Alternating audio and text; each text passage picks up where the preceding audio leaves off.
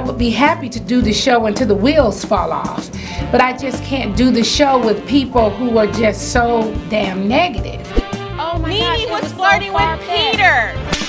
And people who come on the show and they're willing to do anything. You know, I want to work with people who are, you know, have some respect and some limitations. Don't do that! Don't do that!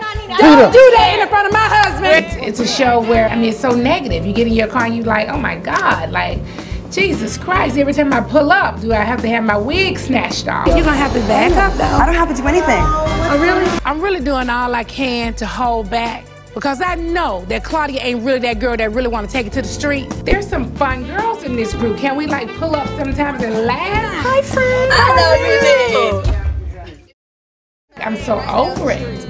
And so you know, honestly, I would be happy to come back if we could find the right girls to be on the show. If the show stays this way, I just can't see myself doing it because it's just so stressful. I mean, who wants to work in a stressful environment? Hold on, bitch. The mute wants to talk. What do you do when your mother doesn't approve of the man you love? I'm getting married. You're marrying your college sweetheart after one night of hot sex.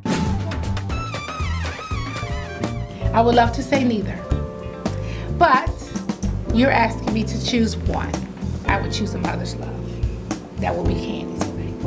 I know how much she hates me, so I will definitely outshine the shit out of her in her own play.